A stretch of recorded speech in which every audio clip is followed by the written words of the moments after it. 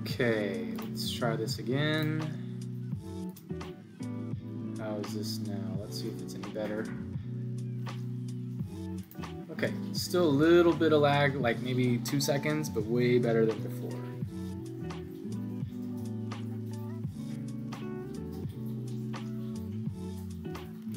Alright guys, sorry about that. I'm still figuring all this out. How's everyone doing out there? We got 14 people in here right now. Hopefully we get some more people back. So we're gonna wait till we get to about 20 something and then we'll get started.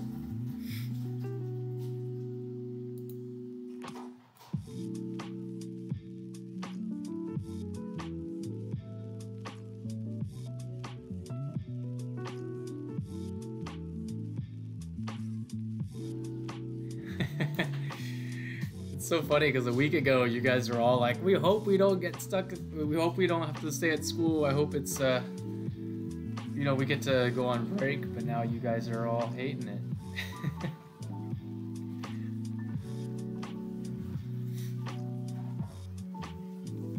Is there really that much homework?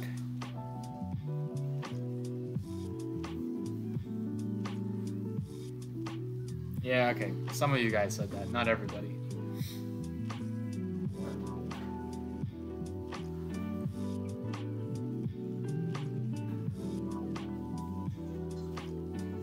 Yeah, well, here's how you can think about it. Remember, before all this happened, you were going to school from like 8 a.m. to 3:15, and then you had like 3 hours of homework after that. So that's what I'm saying. If you just wake up early and get your stuff done, you could be, you know, done with your school day by 3, and then you can sit around being bored.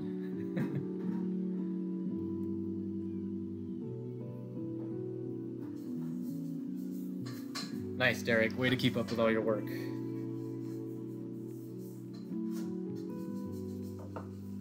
You didn't miss anything, Curtis. They're just talking about how... Well, Corey's saying how much... He's got a lot of homework, but... I don't know. Okay, we're at 18 people. Do a little bit more. Honestly, I can't even keep track. Is everybody in here 5th period? It looks like it. Yeah, you guys are 5th period.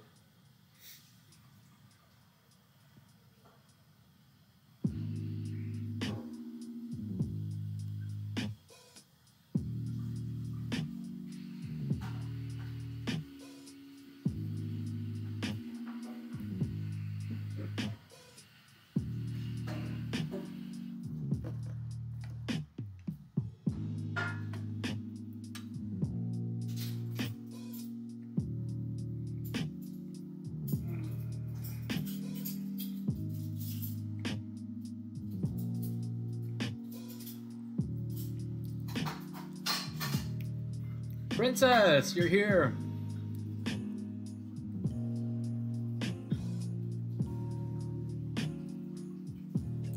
And Regina. Executive lockdown. You mean like martial law?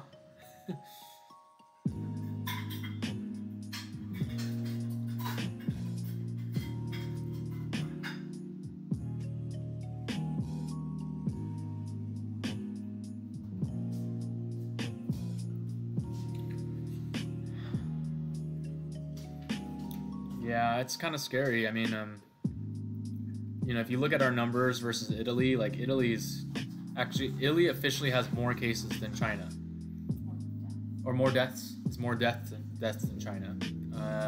They do have a lot more old people, but yeah. And the problem is, you know, some countries have done pretty good with slowing it down, like Taiwan and South Korea,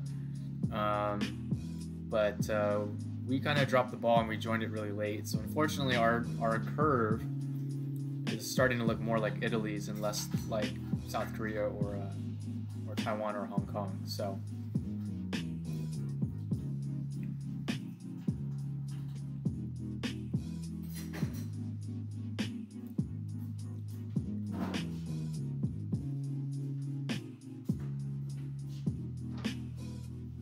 yeah, Matthew. In Italy, the hospitals are so overwhelmed that they're kind of having to choose who who to take care of.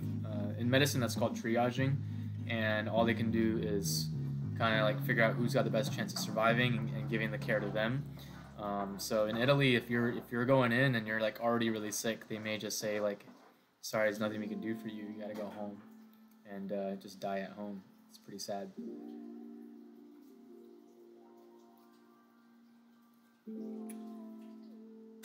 Yeah, I know, it's everywhere. You can't run forever.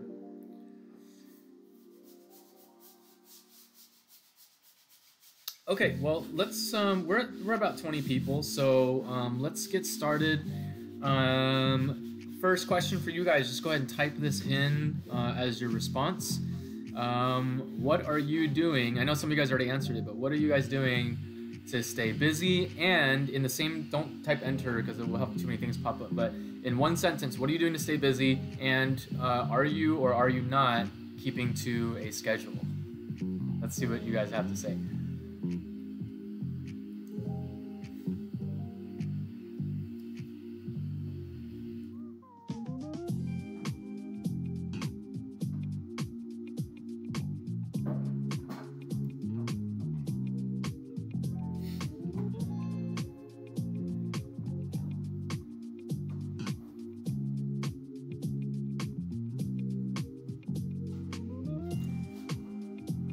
Okay, we got sleep and no, homework and yes, starting homework at noon, Xbox, League of Legends, Netflix.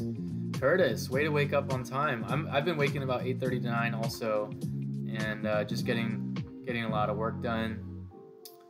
Homework, more gaming. Naya, FaceTiming is really good. Yeah, it's good to keep connected with your people. No, I can barely keep up with the schedule. Yeah, you know, scheduling is a hard thing. Like, unless you're actually writing it out, it's pretty hard to have that schedule. So, you know, if you haven't tried it yet, definitely, like, literally. So the way, let's see, I'm looking at the one on our fridge right now. So on Monday, my wife and I didn't have a schedule, and we just kind of said, like, let's just figure it out. And, you know, the whole day went by, and we kind of like did whatever we felt like. We went for like a little hike, and, you know, cooked, and we got some work done. And I don't know, by the end of the day, we were kind of all over the place and feeling lost. So Tuesday, we actually got a piece of paper out, and we wrote a list of like all the things that I had to do, all the things she had to do, and then we like scheduled it out and followed it. And that really, it made it nice just to be like, you know, we don't have a bell schedule right now, right? So it's kind of nice to know, like, okay, by this time, I need to finish this and move on to the next thing. And it can really help you, you know, have some structure there. You guys been saying all kinds of stuff. Let's see. Homework, Disney Plus, sleeping, FaceTiming. Good.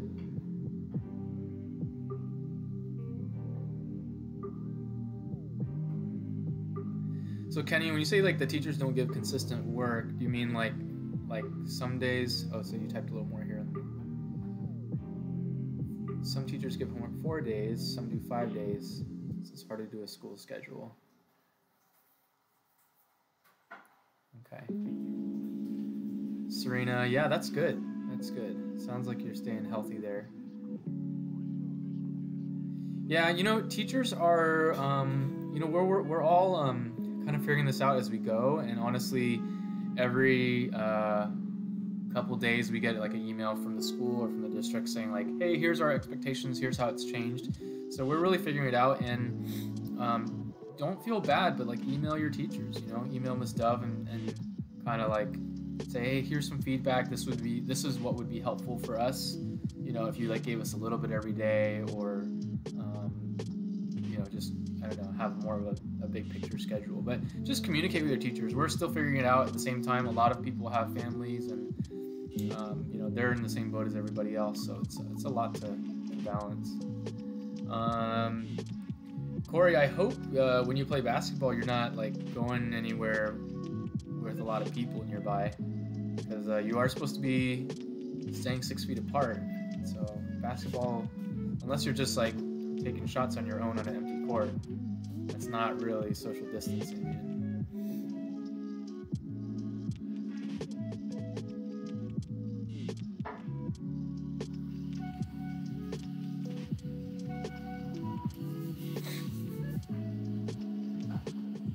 Okay, that's good, Corey. Okay, well, it looks like we have quite a few people in here. Not everyone's commenting, and that's totally fine. I mean, if you guys are just watching, feel free to chime in, but you don't have to. We've already been doing this for a little bit. I have 6 periods coming in at 1:30, so I don't want to go all the way till then. But just a few things that we kind of checked in a little bit. Just want to remind you guys of kind of what I talked about in the intro video. There's a really good quote floating around right now, which is you're not trying to I'm gonna mess this up. Basically, you want to act like you already have it. Does that make sense? So if you act like you already have it, then you're going to be more careful about who you're coming in contact with, and how often you're leaving the house, and how often you're washing your hands, and how often the people around you. It's like if everybody acts like they have it and we're super careful, that's how we can flatten this curve, right? So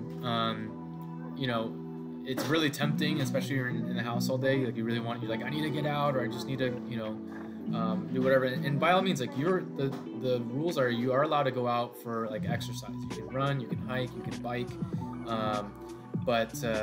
Yeah, Curtis, you haven't been outside at all. Yeah, I mean, it's all about timing. We've seen people walking in the neighborhood, and it's been kind of cool. They'll meet up with their neighbors to walk, but then they'll walk on opposite sides of the street or something, and they'll just kind of yell across the street. So you should. It's probably good to get out a little bit, but just kind of be aware spatially of the people around you, and just yeah, because you got to get a little fresh air and some sunshine. That's good for you. Okay. So a couple things I wanted to do today. So we did our check-in already, and I gave you some tips on what to do if you're feeling like you're cooped up and you want to be a little active. This morning, some of my AP students were asking what could they do at home to stay active. And I don't know if you guys have ever been to this part of YouTube, but there's a lot of stuff online. There's a lot of content where there's physical trainers and yoga instructors or whatever that will put on these little workout videos, anywhere from 5 minutes to 20 minutes long. And you can literally put it on your TV or laptop and do the workout. Yeah, Miss Tiziani is probably doing some of those too. So, just because you're at home doesn't mean that you have to be sitting on the couch or in bed all day. So, do what Miss Tiz or the PE teachers are assigning you. But there's also some really good stuff on YouTube that will really get your heart rate going, and you can get some decent workouts. Or if you just want to be really chill, if yoga is more your thing and you just want to meditate and do some stretching and do more slow stuff, you can find some good yoga sessions on YouTube. Okay. Let's move into the next thing, which is our class stuff. So not yesterday, 2 days ago, I put up a lecture on speciation, and hopefully you guys have all watched that by now. If you haven't, you're kind of falling behind. You should kind of keep up with everything, because I am going to give you a little bit of stuff to do every day. And so you guys watched the video. Hopefully that was clear. Did anybody have any questions about speciation in general, or is anything in the lecture that you didn't understand or have any questions on? We'll kind of spend a few minutes just taking questions for that. So if you have a question right now, go ahead and type it in the comment section, and I will address that. And if we could try to keep the comments on topic, that'll help everyone focus a little bit, because some of you guys are really into the chat room thing, which is fine. Maybe just do it later. Okay, we got a first question. Pre-zygotic barriers, that's an obstacle that prevents fertilization, and post-zygotic is an obstacle after zygote. Yeah, so that's kind of what it is. So all the barriers, if you I don't know if you guys should have taken notes, but if you look in your notebook, we listed all these barriers, right? Starting with geographic isolation, and then working all the way down to the end, which we had hybrid breakdown. So there's a certain point in there where we differentiate between pre-zygotic and post-zygotic, and that has to do with when sperm and egg come together to make that zygote. So look at your notes. Someone type it in. First person to type it in wins a prize. Not really. Just type it in. What's the last barrier before the zygote forms? Someone type it in.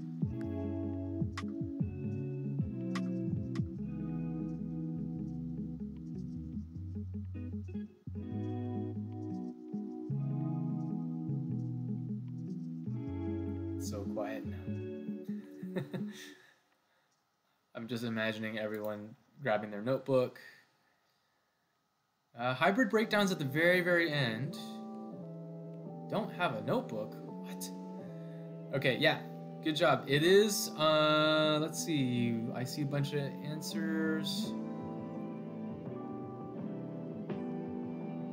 So I can see we're getting 2 answers here. So some of you guys are saying it's mechanical isolation. Some of you guys are saying it's gametic isolation. The answer, the last one before you get to prezygotic, is actually gametic. Okay. Now the reason why it's gametic and not mechanical is because gametic isolation means that the sperm and egg have found each other, but they're not compatible, and that means that the sperm can't fertilize the egg, and that zygote never actually forms. Okay, so something goes wrong and it's not able to like form a living, growing zygote. So for that reason, gametic isolation is the last step, and then before that is the mechanical isolation, which is the one where the parts don't fit. Okay, mechanical on your lecture, but gametic on the picture with the diagram. Huh. Well, let me pull that up. Let me see. Do I have the PowerPoint set up? Where is it?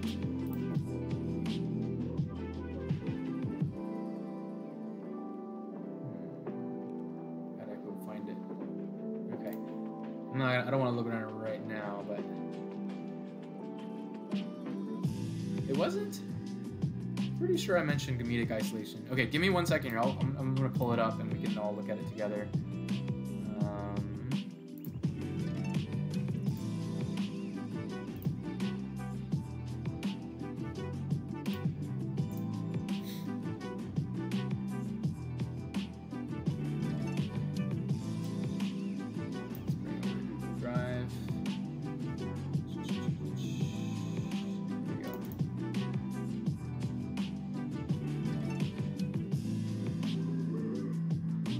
You guys could be right. I mean, it's been a crazy week. A lot going on. I'll share with you a little later. So it's definitely possible.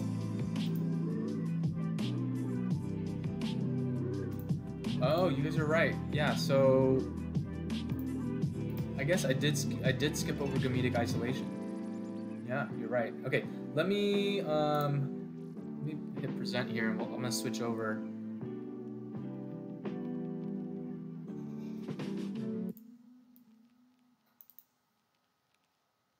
Go back to this diagram here. Okay, present. Let me switch over. Oh, I see. Okay. Yeah, you guys are right. Okay, let's switch over to the PowerPoint here. So here is, let me move my face down here. So this is like the big picture, and you guys can see like gametic isolation is right there, even though I didn't do a slide on it. Okay, so those of you guys that said mechanical, you guys are actually right, because according to my lecture, I didn't cover that.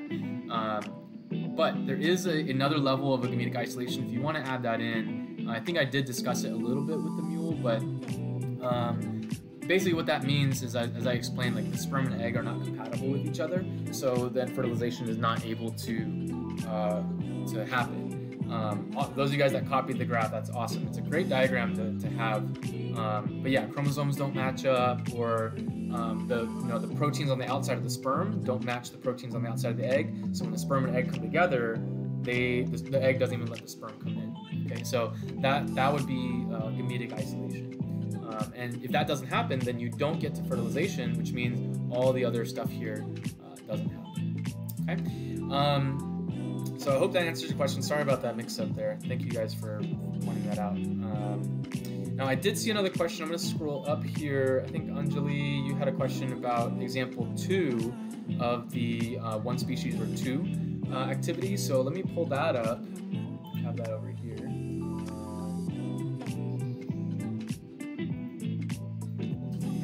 Okay, so hopefully you guys kind of enjoyed this. The thing that like people get frustrated about with this is just, which is really kind of funny to me and entertaining me, is that for some of these, there's really no right or wrong answer. Okay, The reason I wanted to give you this was to kind of get you thinking, and sometimes it's not that black and white. You kind of have to pick and choose like which criteria you want to use to determine if they're the same species or not. So let me read example 2, and then we'll kind of discuss this one, because this was Anjali's question. So it says the eastern narrow-mouthed frog's range extends along the east coast from the Carolinas to Florida and west into parts of Oklahoma and Texas, where it lives in moist areas. The Great Plains narrow-mouthed frog range is from Baja California to Mexico to the west to eastern Texas, eastern Oklahoma, and northern Missouri, where it lives in drier regions. These frogs occasionally breed naturally in the overlap zones in parts of Texas and Oklahoma, but the fertility of their offspring is not known. Most of the time, these two groups of frogs select mates of their own type, perhaps because of differences in their mating calls. These two groups can be distinguished by their different colors. So there's a lot going on in there, right? The way you kind of want to think about this is like, if we go back to the PowerPoint, the way you can think about this is like, when you read the story, which one of these barriers like potentially could come in the way and prevent them from being the same species? And the answer is it's a bunch of them, right? One is if they are living really in two different areas. There's like only a tiny little overlap. What that means is like most of those frogs are actually isolated by geographic isolation. So that's like one argument you could use to say, yeah, there is a little overlap, but for the most part, they're not going to be mixing regularly, and therefore they're different species. Another angle you could come at it from, is how as Kenny's pointing out, fertility is unknown. So until we know for sure that their offspring are viable and fertile, we would not really say that they're the same species. So you could also come of it just from the angle of the definition of species, meaning that they have viable and fertile offspring. But there's also another one that I see in there, and that is that in the second to last sentence, it says most of the time these two groups of frogs select mates of their own type, perhaps because of differences in mating calls. Someone typed this in. When you have a difference in mating call, what kind of isolation is that? This one I definitely did cover during the lecture. There it is, behavioral isolation. Good. Awesome. So Anjali, to answer your question, if you're deciding whether this is one species or two, on my reading here, I would probably say, yeah, good. All you guys are saying behavioral.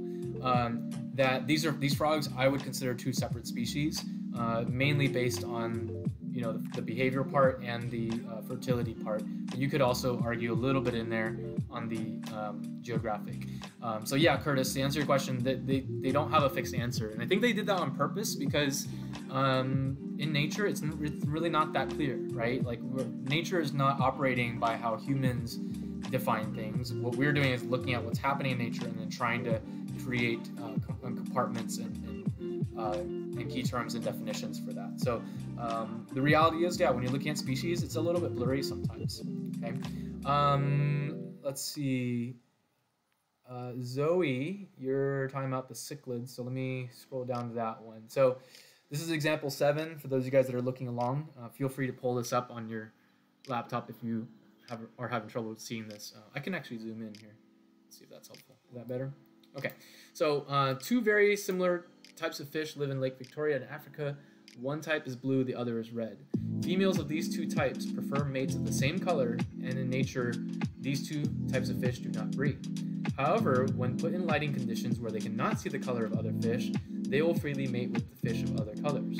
The females will now mate with either color male and produce fully fertile offspring. So yeah, this was kind of an interesting one, right? Because obviously they do have like a preference. That's almost kind of a behavioral kind of thing, right? And Kenny, I see you saying that it's like they're the same species because they're fertile. But here's the thing, in nature, the chances that they have lighting conditions where they can't see the color of the other fish is not super likely. Like the way I read this is, what the scientists did is they took the fish, the blue one and the red ones, and they put it in a lab, and then they changed the lighting conditions. And then, and only then, did the fish not mate, right? So one way that you could kind of decide like which way you want to go with this on 1 or 2 is like in nature, under natural conditions, what is the most likely outcome, right? And so if in nature they are able to see colors, because I don't think, I mean, as long as the sun is out, they're, to a certain extent, they should be able to tell the difference between blue and red, unless they're colorblind. So in nature, since they can probably tell the difference, they would not breed. And so I would say from that standpoint, they're probably 2 different species. Yeah, Curtis, you don't need to worry about changing your answers. Again, this is not, I'm not grading you or like judging you based on whether you have the right answer or not. I care more about like your thought process and how you want to use logic and use these definitions to make that decision. Okay, and this is science. I mean, you just, you know, all you can do is make your observations and then kind of figure it out. You guys are very fixated on right answers here. So yeah, so this happened on a quiz. Would separate species be correct? I think that if this were on a quiz, which you do have one next week, I would not make it this blurry. Okay, I think I'll be more obvious with like this is obviously the right answer or wrong answer. I could see if we did want to make it blurry, like I would ask like what, you know, if I would say like the question would say if somebody wanted to argue that they were not the same species, what would be like the most logical explanation, and then you would have to kind of tell me, you know, the fact that this doesn't happen in nature. Does that make sense? So I'm not going to try to trick you into like making a wrong answer. Yeah, so quizzes, like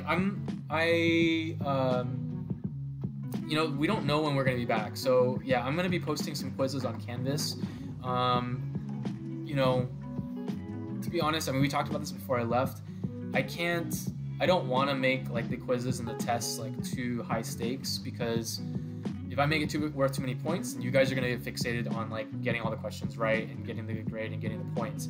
So the quizzes are really more about just it's a check-in for you guys and it's a check-in for me. Okay, so I'll see which ones you got right or wrong, but it's not necessarily going to reflect that in your grade. Does that make sense? And I know for some of you guys are like, but then why are we taking the quiz? So, you know, again, the heart behind it is like, I want to see what you guys are understanding, and it's also a chance for you to get feedback. So all that to say, Corey, the next quiz is going to be on Monday, and it'll be on Canvas, and you know, see it if you want, you know, just see it as a challenge. Try taking it without using your notes or whatever, and if you really need to, use your notes. I don't really care. It's just a chance to kind of practice and you know, see what you know. Okay. Points wise, I honestly I may not even put it in. Okay, I might just make sure that you've done it.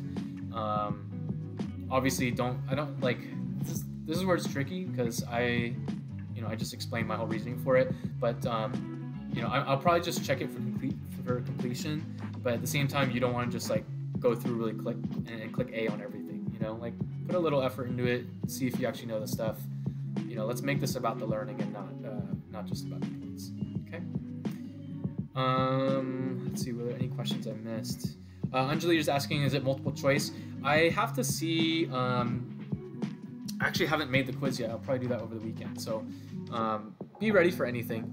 You know, and again, if if you pull it up and you're like, oh my god, I don't know the answer, like just go through your notes. It's totally fine. I mean, even not knowing the answer and like looking it up, that'll help you learn the right answer, right? So I'd rather you do that than just like take a guess and then never know the answer to that question. Zoe, you're asking assignment number stuff. Oh yeah, sorry about that, guys. I totally got it mixed up. Like I was trying to remember. It was such a crazy weekend. I was trying to remember last week what I made the genetics of evolution lecture, and so the genetics of evolution was 7, and I had forgotten that we made the frog evolution activity assignment 8. So so to answer your question, the frog genetics worksheet is assignment 8, and that's 15 points. And then the notes that you took from the screencast, that's gonna be assignment 9, and that's gonna be worth 10 points. Then that makes 1 species 2 species, the thing that you did yesterday. That's going to be, or this activity right here, that's going to be assignment 10. And let's just make that, let's make that 10 points. Whatever. I don't really care. care at this point. And then tomorrow, we are going to have another assignment, which I need to walk you guys through because 6 periods can be coming in 20 minutes. So I'm going to show you guys that really quick, and then I can answer any questions, and then we're going to end this. Corey, lecture every Thursday. Yeah, so I wouldn't really say this is a lecture. This is just kind of a chance to check in, and you know, if you guys are enjoying this and you like this, you know, I may, if I happen to like just be free and I'm kind of bored, like I'll jump on, you guys will get a notification, and we can kind of just hang out and catch up, and I can answer any questions. But officially, I'm going to be doing this for your period every Thursday at 12:30. Okay, at least for the next 2 weeks. And then when the baby comes during or after spring break, then it's going to change a little bit. And I don't know what's going to happen with the sub or all that. I can tell you I am not going to be able to do all this, you know, with a newborn. So I don't know. I have to talk to the district office and stuff to figure all that out. Can you make it?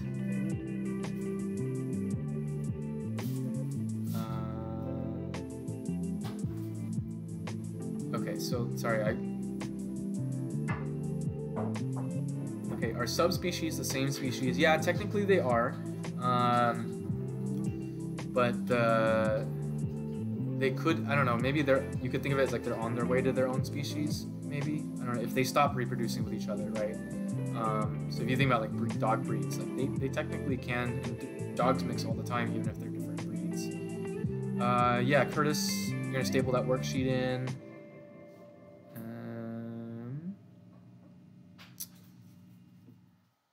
Zoe, can I make the frog worksheet assignment 10? Yeah, you know what, Zoe, don't worry about having the assignments exactly like in order, okay? Like if you already made it 10 and you need to move things around, that's totally fine. As long as everything is in there and you're organized and you can find all your assignments, that's totally cool. Thursday, Kenny, we just finished up the frog activity, so you can ask someone to send you a picture of that last sheet. Genetics, Derek, I think that one was worth 10 points. Yes, Naya, go ahead and staple the frog evolution packet in your notebook. Just fold it in half and staple it. Okay? All right, we have a few minutes left, so I'm just quickly going to show you the activity for tomorrow. And if anybody's, you know, there's 27 of you guys watching, so there's like 8 people that aren't on here. If you are in touch with them, and they're like, what do we do? How do I do this? Just tell them to watch this live stream. Just skip to the end, the last like 5 minutes, 10 minutes, and I'll go over it. So where I ended up the lecture on the other day was on how speciation can create new species, and that creates branches, right? And we can represent those branches using trees. And so let me find, I thought I had searched. Okay, I'm just gonna look up philo. You can look this up too on your own if you want. But if you look at phylogenetic trees and click images, there's a lot of different ways to make trees, but they all show the same thing. Oh, Serena, that's 10 points. If you're wondering, by the way, like how much everything is worth or what the order is, I've updated everything on our Canvas site. So let me drag that over and show you guys. So if you haven't already looked at this, please do look at it. If you go to our Canvas site and you click on home page up here, it will take you to this whole schedule for the next couple weeks, okay, all the way to spring break. And so as we get closer to them, a lot of them already have like the assignment numbers and the point values on it. So you can just check that right there. Yeah, there are a lot of red messages. That's because they forward to my regular email, and I usually respond to that. So. I should get all your messages if you're emailing me through Canvas. Okay, phylogenetic trees. So there's a lot of different ways to do phylogenetic trees. This is the picture I actually used in my PowerPoint the other day. And again, the logic with this is it's like a family tree, right? Anytime you have a branch point right here, or right here, or right here, that shows a point of divergence when one species splits into 2. So a tree can come up in all kinds of shapes and sizes. I really liked this picture. I saw one earlier. But you can see as I scroll through this, some are circular, some are more like triangular, some are literally a tree, and others are more like, you know, boxy. they can be arranged a lot in very many different ways, but they all show the same thing, which is ancestry and closeness of relatedness. So what you guys are going to do tomorrow, and it's actually already on there, so if you have time today and you want to work ahead, feel free to do that. I've uploaded the next assignment, which is going to be assignment, don't mess this up, Wang, let's double check the assignment here. I believe it's going to be assignment 11, yeah, right here. So assignment 11 is carnivora trees. There's a little bit of instructions right there, but I'll just walk you through this really quick. What I have for you is just some quick definition of a phylogenetic tree. And what you're going to do is this is actually real. I didn't make any of this up, but these are, this is a table showing a bunch of different animals that belong to class Mammalia. These are all the mammals. Order Carnivora, which are the carnivores, and then there's like suborders, superfamilies, family, genus, and species. And if you're not familiar with this, basically the further you get to the right over here, the more specific you're getting, right? So all these species belong to class Mammalia, all of them belong to class Carnivora, but you can see that there's a split at the suborder level. When you get to suborder level, they split into Feliformia and Caniformia. Does anybody like see, if I zoom in a little bit, can you guys see what words, what kind of animal does Feliformia remind you of, and what does Caniformia remind you of?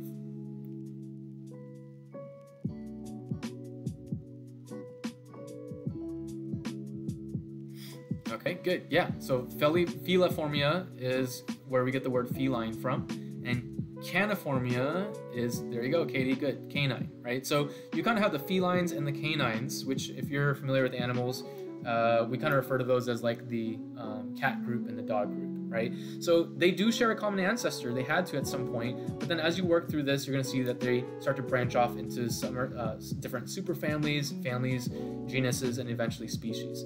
So what you're going to do for the activity, the first thing you're going to do is just do a little research, right? Here are the scientific names for all the animals that we're working with. The first word that's capitalized is always going to be their genus. That's going to be this column right here. And then their second word is going to be their species name. And this is a system called binomial nomenclature. Scientists have been using this for a long time to name species. So the first thing you're going to do is you're going to look this up. Look up Panthera tigris. That one's pretty easy. The name tells you it's a tiger, and you're going to write the actual name. Now there are different types of tigers, so maybe look it up and write it there. So look up the 12 animals just so you can like make a personal connection with each of these. And then what you're going to do is using a full spread in your notebook. So you can take your notebook, you know, open it up and use 2 full pages. You're going to create a phylogenetic tree. And the way you're going to do this is I would highly recommend that you set it up this way. There's an example up here. This is kind of a mini version of what you're going to make. Since they are all members of Carnivora, that could be the place that you start. Okay, so my recommendation is like on the bottom of the page or on the left side of the page, pick a couple lines and reserve a row of lines going across horizontally for each level. So like do one for order, one for suborder, one for superfamily, all the way to species, and make sure the species is at the top. Okay, and then what you're going to do is build your tree according to that information. Okay, so that's basically your activity for tomorrow. It's pretty straightforward, and if you run into like trouble like setting it up, you're just gonna look at this picture, or you could just Google. And you can really make any kind of tree you want. This is just one suggestion of how you can organize it. Now at the end, you are gonna have the species, and if you go to the second page, I actually got pictures of all of them for you, and I made multiples because I usually print these out and cut. I would cut it and give each of you a little slip.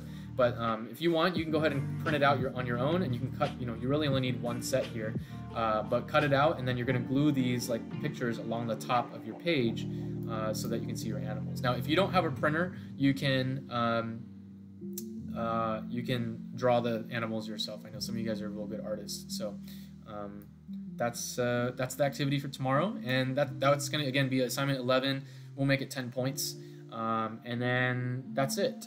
Corey, I think I saw you ask, is there homework over the weekend? No, we're going to do it like normal school. I'm not going to give you homework, but just know on Monday there's going to be a little quiz. So maybe look over your notes, especially if you're accepting my challenge of not using your notes, maybe spend 15-20 minutes looking through all the assignments and just reviewing everything, and then just test yourself using the quiz. Okay, just think of it as more like a self-quiz rather than a big high-stakes test. Are there any questions on this assignment?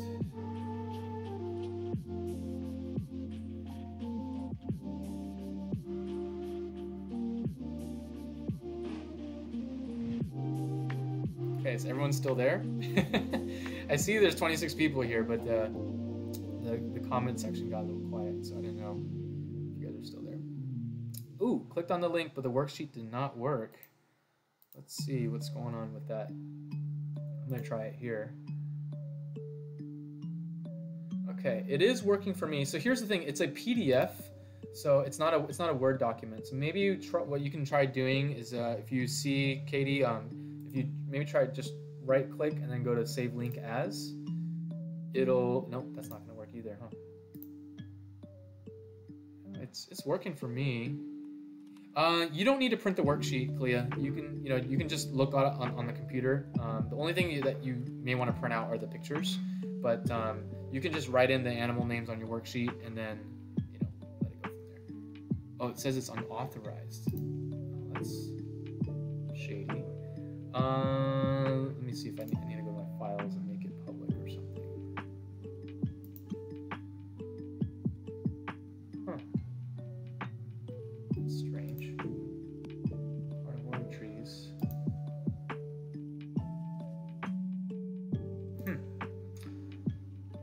That has never happened before. Let me see here. Let me see if I just try relinking it.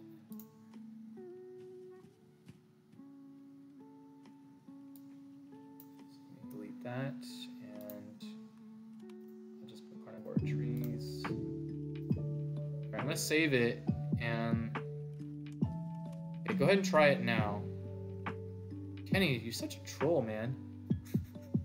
It's better just to not say anything. I agree with Tristan. Just be quiet. Is it working now?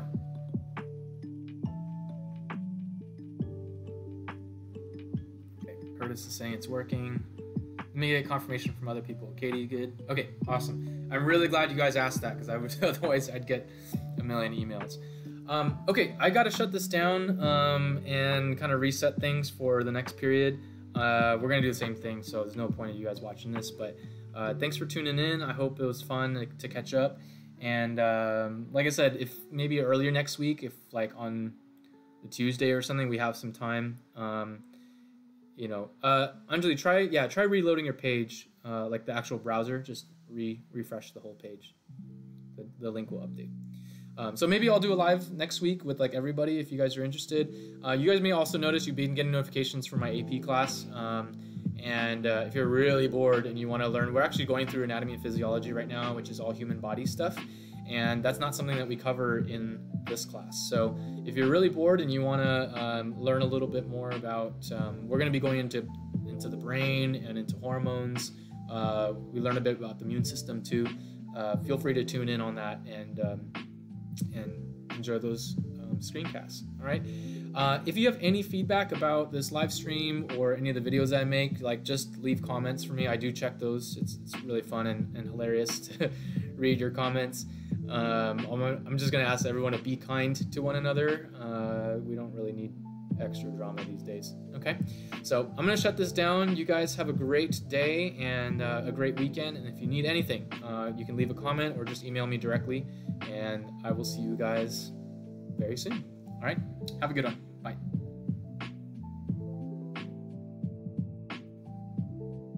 Actually, I'll give it a chance for people to leave last minute comments.